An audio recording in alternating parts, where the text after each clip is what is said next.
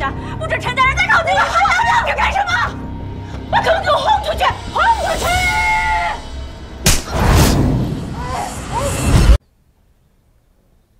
哼，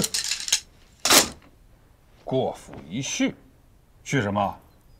这分明是催促我们上门退亲去的，连圣上都没下旨，娄家的信便火急火燎的送来了。这根本就不是娄太傅的主意，这就是娄家那大夫人的想法。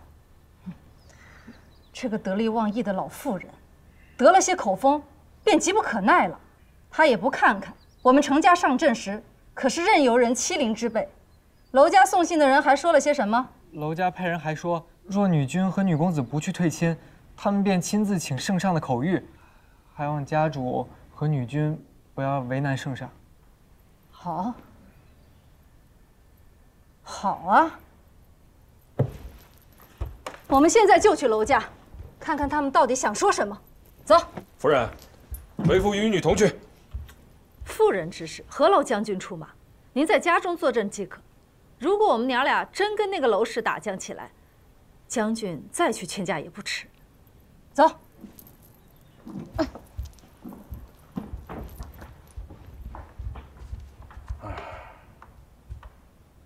这不打起来才怪啊！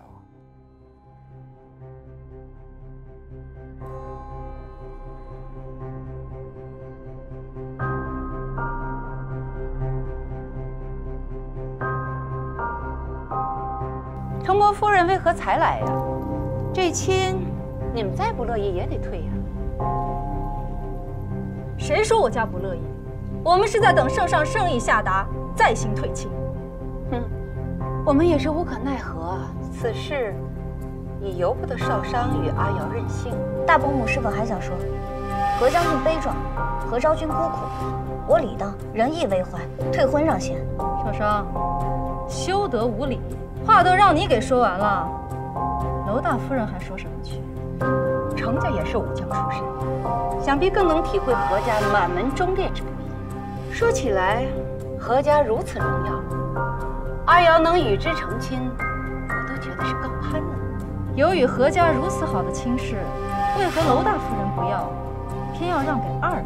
就是，当年何将军的恩情，又不只是阿瑶的父母受着。怎么，娄太傅袭爵时记得自己是长房长子，如今需要顶事时，忘记自己是长房长子了？你敢欺辱我阿母，看我不撕烂你的嘴！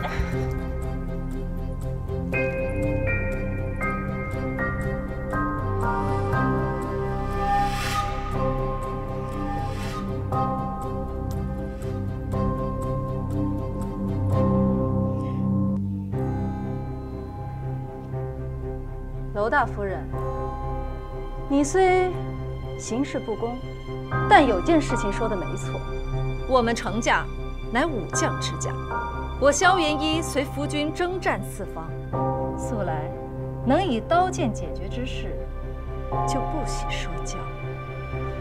娄大夫人是想切磋一番吗？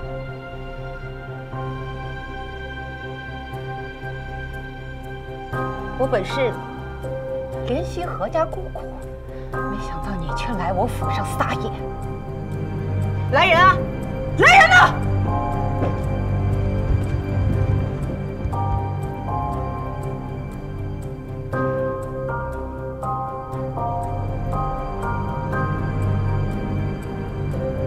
大伯母既然怜惜何家孤苦，光是嘴上说有什么用？嘴上的仁义谁不会？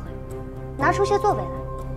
既然如此，不如让你的儿子结婚之后娶了何昭君，届时你尽可抚恤遗孤，我保管明日整个都城都会颂扬你的高人之举。如何？承伯夫人，您就是这样纵容女儿、羞辱尊长的吗？我本就是个粗鄙武将，我纵容了自己的女儿，羞辱尊长，也理所当然。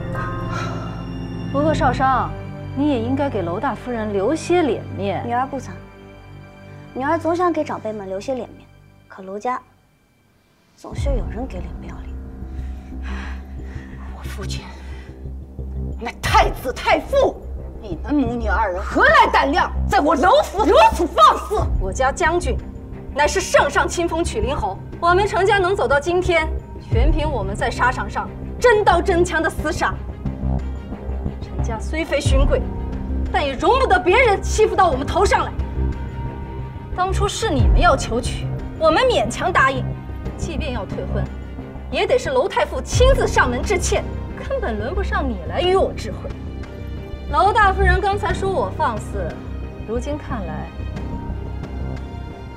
是你更加放肆才对。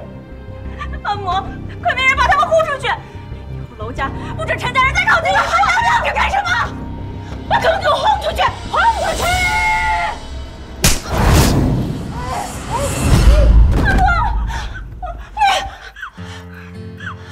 母，此前看在姻亲的份上，给你些脸面。既然已经退了婚，就以此巴掌为戒。从此我们程氏再也不会踏入此地，免得脏了我的脚。你可打我阿母，我跟你拼了！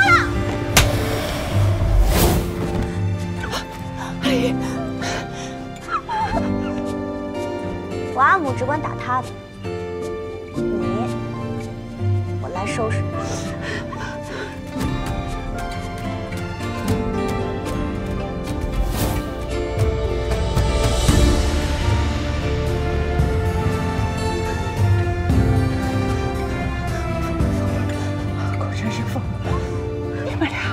竟敢在我们娄氏地界殴打我们母女，明日我便告上长秋宫，看帝后怎么惩罚你！我萧元一随你去长秋宫、长东宫，奉陪到底。走。都莫着急，莫着急。阿瑶，你这腿……少少，他们打的？哦，不是，是前2日阿瑶翻墙出去找你，一时不察摔了下来。嗯。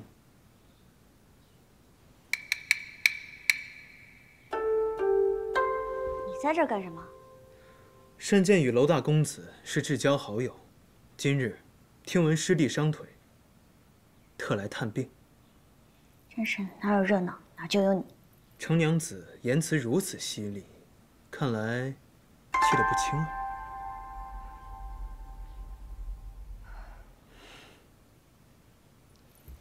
少商，时对不住了。我思前想后，还是不敢忤逆圣意。不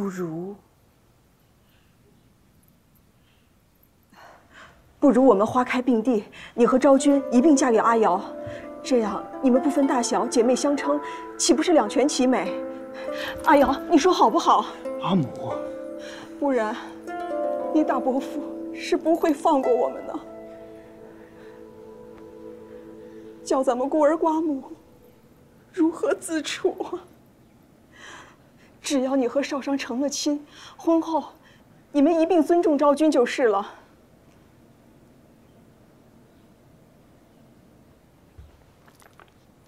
我程氏3兄弟，从未有人纳妾。啊，不是平妻。少商，听到了吗？可认否？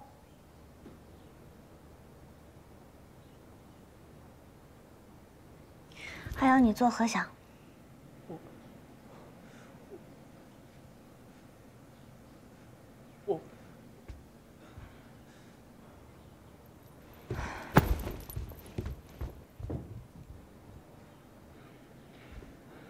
定什么嫁呀？我是不会娶何昭君的，坚决不娶。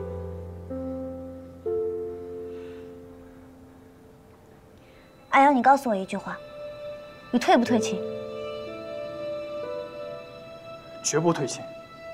一言为定。